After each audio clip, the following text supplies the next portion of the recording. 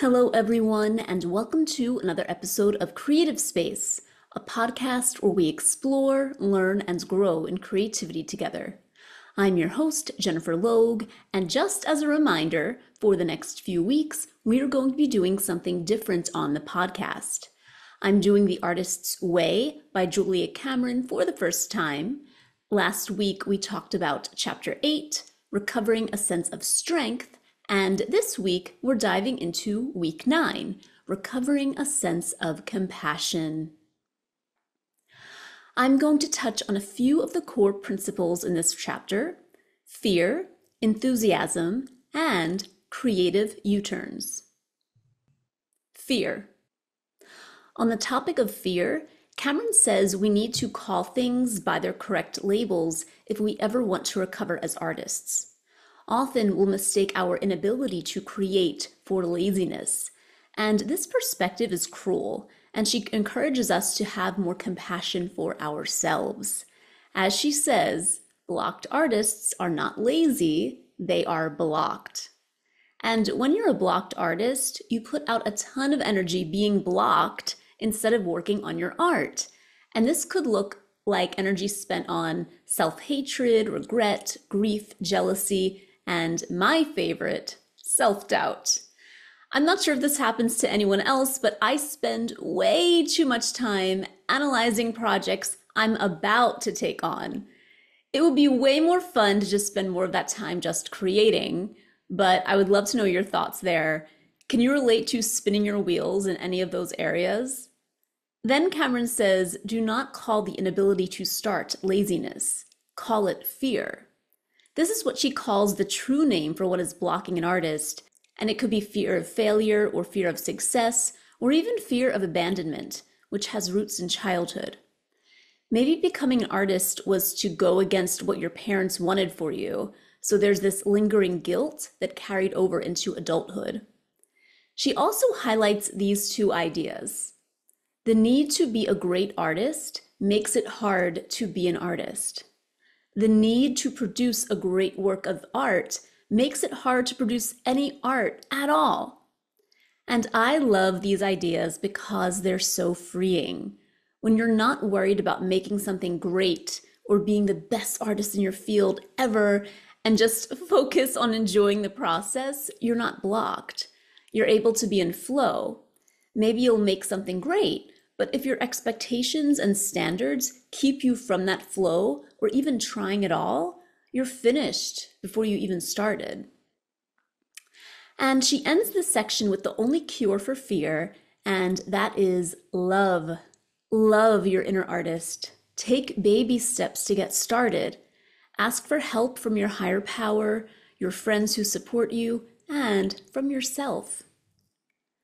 Enthusiasm. This may be my favorite section in the book, the one on enthusiasm. And Cameron opens it up by outlining the dangers of aligning your artistic self-image with discipline. I'll read a passage to better explain. As artists, grounding our self-image in military discipline is dangerous.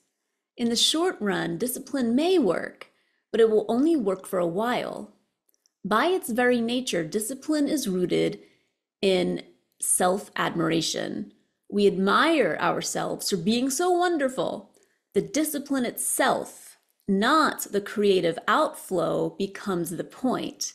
That part of us that creates best is not a driven, disciplined automaton, functioning from willpower with a booster of pride to back it up. This is operating out of self-will. She goes on to say that being an artist is more about enthusiasm than discipline. Enthusiasm is a loving surrender to our creative process, and it means filled with God. So rather than being a disciplined automaton, our inner artist is our inner child, our inner playmate, and joy will form a lasting bond, not duty. But it is a balance. I mean, we still need to take care of the quantity of our work and let our higher power take care of the quality. So we still need to show up, but it's all about how we frame it. She gives this example, saying to her inner artist, I'll meet with you at 6 a.m. and we'll goof around with the script, sculpture, song, whatever it is you're working on. The more we treat our work like play and make our process fun, the more likely we are to stick with it. Creative U-turns. So the next concept Cameron addresses is very important for those of us in artistic recovery, the creative U-turn. We can't sabotage our progress, all this progress we've made so far with the artist's way. A great quote here is, "A productive artist is quite often a happy person." This can be very threatening as a self-concept to those who are used to getting their needs met by being unhappy. That actually may be my favorite quote in this chapter.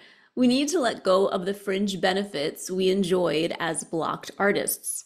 Like maybe we've become addicted to sympathy. We'd rather be a victim, a blocked artist, than having to constantly be productive and healthy. A creative U-turn can show up as a wave of indifference. Like in my case, I can belittle the progress I've made with songwriting. I hadn't finished a complete song since the pandemic, and having completed a few now, it's a huge leap forward for me creatively. But I could sabotage myself by saying, it's not that big of a deal. Most other artists are so far ahead of you. Why keep wasting your time? But we can't stop working. We have to keep moving forward. She gives a few examples in the book. Maybe one will resonate with you. A screenwriter has an agent interested in repping a script with just a few changes, and the writer doesn't make the changes. Or a painter gets invited to his first group show and picks a fight with the gallery owner. And this happened to me. A lyricist works with a new composer, and they write 3 great songs together, and then they stop working together. I mean, and now I'm thinking maybe I should be reaching out to my favorite songwriting collaborators again. You have to be persistent. Cameron advises, when faced with a creative U-turn, ask yourself, who can I ask for help? The ego, as she says, always claims self-sufficiency and would rather be a creative loner than ask for help. So ask for help. Anyway, that's all I have for this episode of Creative Space. Next week, we'll be diving into Chapter 10 of The Artist's Way, Recovering a Sense of Self-Protection. If you're interested in checking out The Artist's Way by Julia Cameron and doing the work on your own, I've linked to it in the show notes. My name is Jennifer Logue. Appreciate you taking the time to listen to Creative Space. Until next time.